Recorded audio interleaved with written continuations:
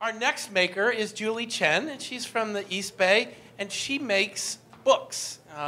She'll talk about them. She describes working with books as working with a time-based medium. And, you know, all of you may have pop-up books as kids and things that books can be an interactive medium as well. So she also teaches book making. I don't know if that's the right phrase, at Mills College. Thank you, Julie. Thank you.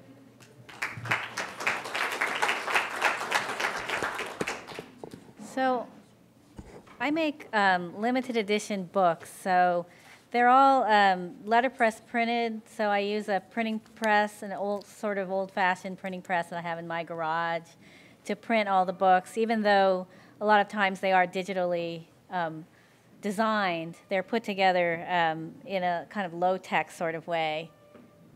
Whoops, sorry.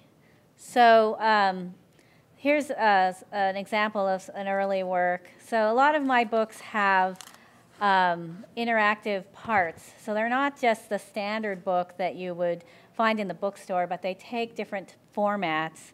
Here's one that is about the idea of reinventing the world or reimagining the world, and so it has that different type of shape that it can go into.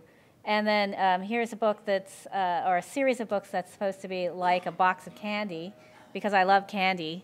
So I thought, you know, it would be really fun to create a book that had that irresistibility of a box of candy. But I'm also really interested in the interactivity of books, and this is a piece called Personal Paradigms. That's also it's a book and a board game. So in the box, there are all these drawers and game parts that the viewer would take out and then play the game. And then once you play the game, you record your play in a book. So your record, the record of your playing the game, becomes a permanent part of the book. So it has all these different types of game pieces that I've made out of plexiglass and wood that the player or the viewer would be able to interact with.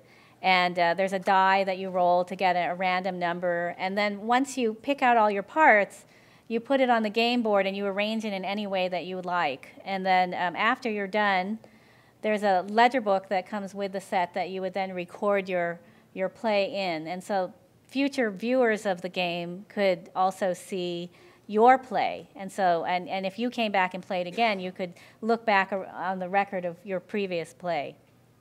So here's the whole set with kind of all the drawers pulled out, and you can see that it's got quite a number of movable pieces. I'm also really interested in books that have a more traditional format, but I'm always sort of tweaking that. So this is a fairly large format book called Panorama that has these really big pop-ups in it. So you turn the page, and when you open this book, it's maybe 4 feet wide, a little bit less than 4 feet wide. So you pull open the book, and this big pop-up kind of rises out of the center. So, so using all the different techniques that are available to bookmakers working in paper and trying to figure out different ways to use them. This same book also has sections that fold out so that the pages kind of open up like this, and then in the center there's a section that has a fold up that comes up. So you see one image when you first look at the book, and then you can lift up the flaps and see another image underneath. And so that book has both the pop-ups and the fold-out sections. This is another book called True to Life, which uses a different type of format.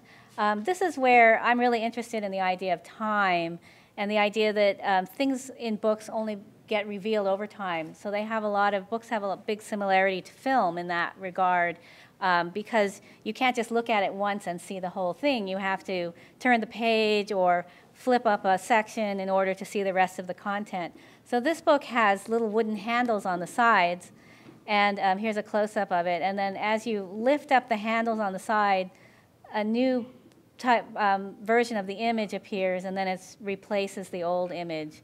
And here's another version. So you can see the handles that are sort of moving in space on the side that causes another image to reveal itself.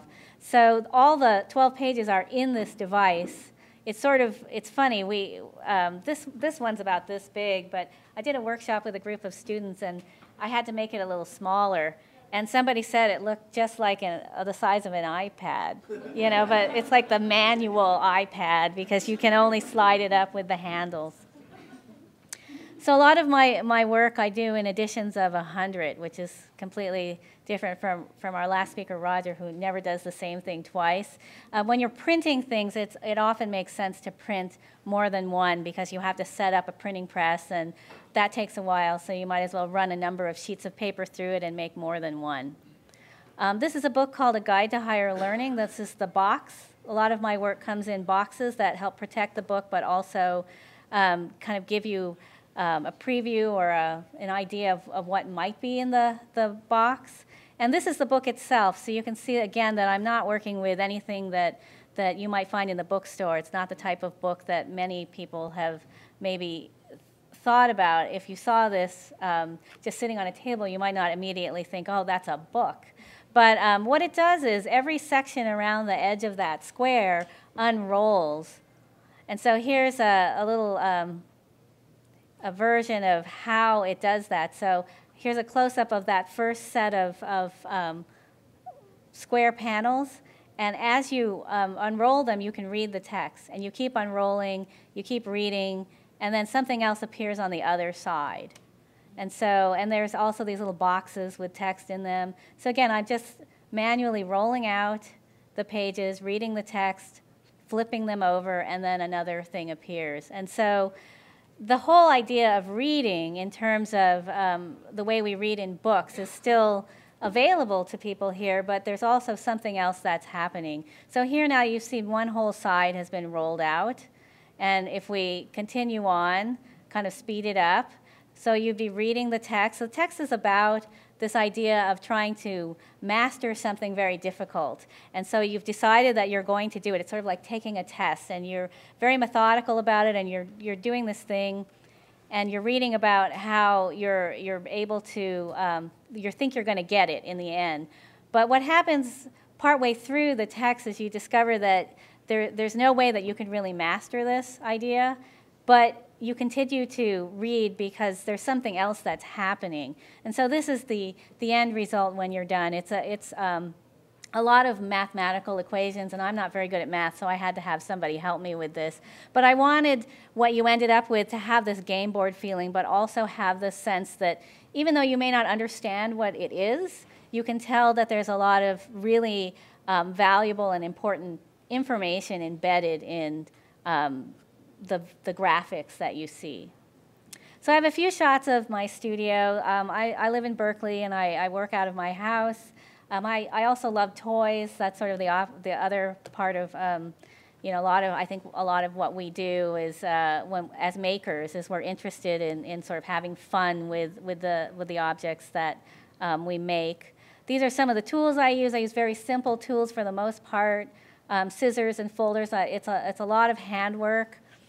We need a lot of weights in bookmaking, and so these are bricks that are just wrapped with bacon wrapping paper. That we call them the bacon bricks, but they're just bricks that we weight things down while they're drying, while the glue is drying. And then a lot of other old sort of fashioned machines that are still in use. This is a hot stamper. This is a dry mount press, kind of boring looking machinery, but again, it takes someone to operate them. They're not totally automated. This is a Vandercook proofing press, which is the type of press that used to be used by newspapers once upon a time to proof the sheets of type before they put it on the big industrial press to make sure there weren't any typos. And a lot of artists have taken these over. So it's a machine, but it takes a lot of very close connection with the operator. So this is just a plate, a photopolymer plate of numbers that was from another book that I'm going to be printing with the printing press. So I'm going to just show you a few shots of how I put together an edition.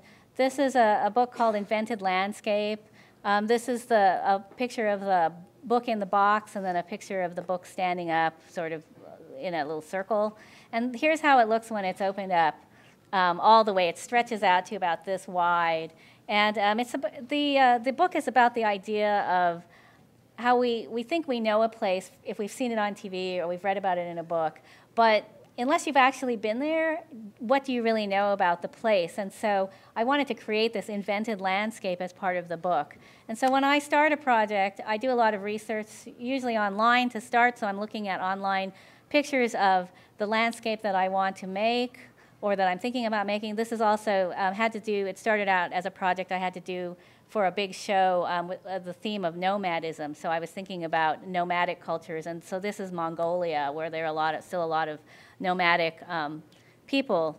In fact, I think 40% of the country in Mongolia is still nomadic. So I would start by looking at pictures. I've never been to Mongolia, so I'm going to get all my information from research. And then I would take various inks and try and create this image that I want, a very simple image of the landscape. So this is just inking up strips of torn paper with different colors of ink. So here's sort of like, looks like kind of like green bacon, long green bacon, that we then lay out on a etching press, and then we're going to transfer that image to a piece of paper. So this particular edition it took a long time just to do the landscape, even though it looks fairly simple. Each one had to be colored by hand. But then the background of that page is printed letterpress from a photograph. So I take a photograph, blow it up, make a plate, ink up my printing press so that I can get a big image of that close-up of grass, which is what the original picture was. And then I put it on the laser cutter. And that way I can cut out all those shaped pages. When you saw the book opened up, all the panels were kind of floating there. So I also have a laser cutter in my studio, in my garage studio, next to the printing press. So I've got a mixture of very old machinery and a slightly newer machinery. So you can see it there. You can't really see it working. It's kind of actually boring to run this machine. But the little laser light will cut through the paper in any configuration that I want. So I do that on the computer. And then you can see I'm pulling out the piece from the machine, and you can see now it has cuts in it. Here's a better picture of how the cuts were made by the machine. And so again, here's the box for that book. Opening up, you can see the photographic printing of the grass. Then you see the book in the middle. Here's the book standing up with parts of the landscape, and then you can see on the back side there's the text. Those brown pages have strips with the text on it. So you can read this in your hand. You can hold it in your hand and read it like a book. And then when you're done reading, you can set it on the table and open it up really wide. So I'm going to just finish my little talk with the mascots in my studio, my little toy collection that I can see whenever I'm kind of taking a break from the workbench. So thank you.